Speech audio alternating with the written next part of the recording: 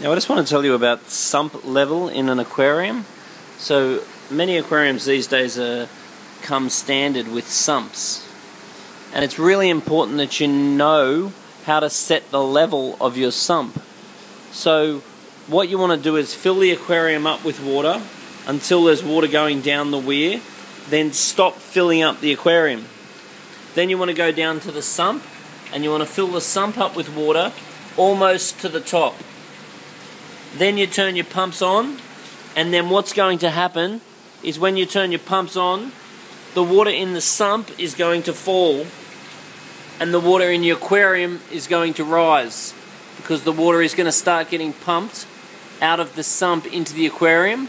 So the aquarium running level will be up, the sump running level will be down.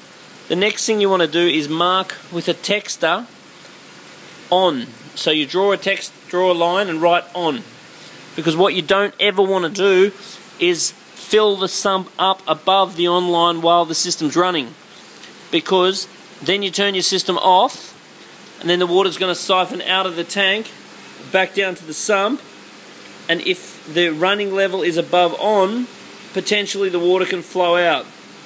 That is the only time that a sump is likely to spill, is if you don't set it correctly, and it's extremely easy to set. So once again, we fill the aquarium up, then we fill the sump up, then we turn the pump on, then we mark the pump level as on.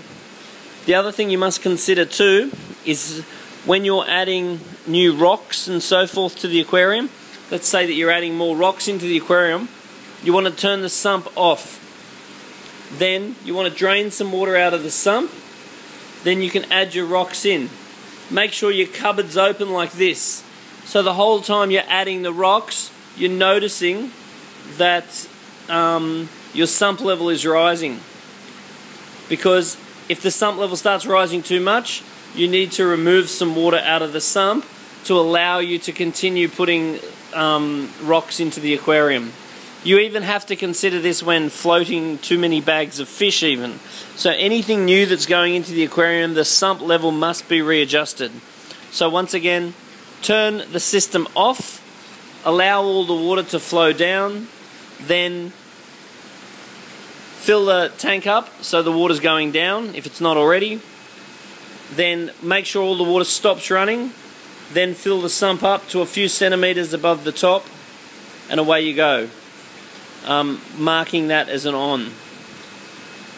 So other things to consider too is the outlet of your aquarium must be the same height or higher than wherever your water level is to drain off.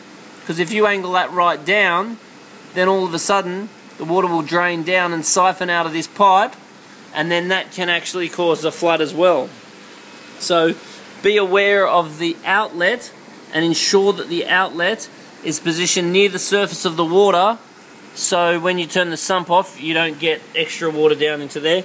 If you're doing a custom made aquarium, the other thing you could do too is drill a hole in the sump, so therefore if for some reason any of this stuff does happen, the water does drain out of that hole and just go down to drain instead of going on the floor.